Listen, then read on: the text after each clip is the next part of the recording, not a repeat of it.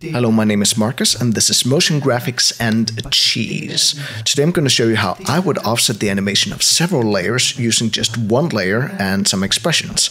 And of course we could also find out whether or not penguins like pudding. So let's get to it. So here we have a completely clean composition. As you can see, absolutely nothing's happening. So let's start by creating a new null layer, new null object, my apologies. Let's just call it control, because I like to control things. And then let's go over here to effects and presets, and let's apply a slider control, all right? Because we need them sliders, yo. At the first top here, we're gonna call this delay. Then we're gonna duplicate it and call it randomness. Because we need some randomness, don't we? All right, so now we have the initial setup. So let's click on this ball here and let's alt-click on position so we can start writing some expression here. We start by writing anim equals, then you want to pick whip to this layer's position. So now we have that initial value. So next line here, we're gonna write delay. And this is gonna be pick whip up to the delay from this control layer. And we're gonna multiply it by its own index, this layer's index, and then -1, because right now this is index 2. We don't want it to start delaying already. So we're gonna subtract it from itself. Now the next part here is just to control the seed randomness of the randomness. So we're going to write seed random. This is going to become more apparent in a second. And we write true because we don't want it to change every single frame. We want it to stay the same. So now we're going to create a new variable called randomness. All right, and then we're going to use an expression called random.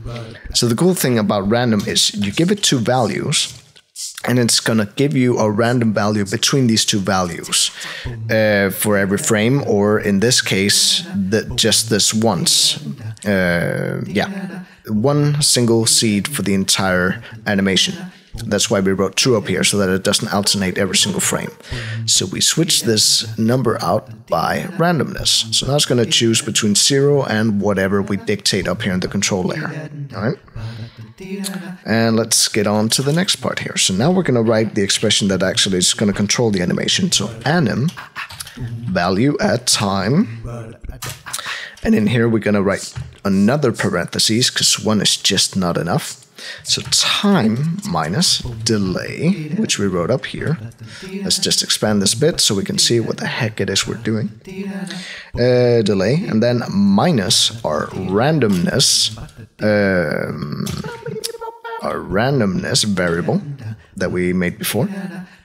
And now over here we're gonna add it to parentheses value, which is this layer's original value, untainted by anything else, minus the anim layer, once again the control layers, valueAtTime, but this time from frame 0. That's why I'm writing 0. So it's going to look at this layer's value and then subtract it from the control layer's value at 0.0 in time. So now you can see it's not really doing anything, but that's because the control layer is not being animated yet. So if we click on this position, let's just make a quick animation here so we can see what the heck we're doing, right? This is a horrible animation, but hopefully it gets my point across. So I'm going to select these keyframes, the one that are up in the air. I'm going to right click. I'm going to click keyframe velocity. I'm going to say speed 0, influence 100, speed 0, influence 100. So this is going to create this nice, it's going to make it hang a lot in the air. Cool thing is, now we can right click, copy expression only, then we select the rest of the ball layers and then just click, well, paste, Control V, bam. Now they're all going to bounce in synchronicity.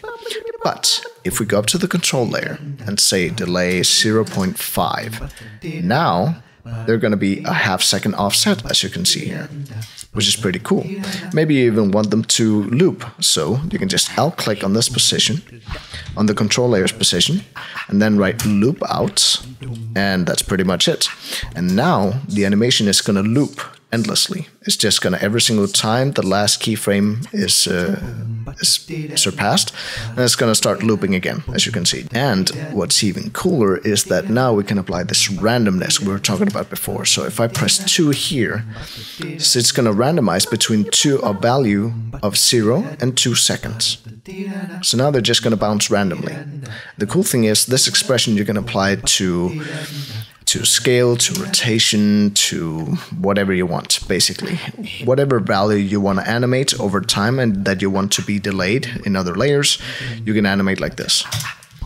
So hopefully this was useful for you, and you can probably think of many new ways to apply this concept. And hopefully I'll see you again next time. Have a nice day.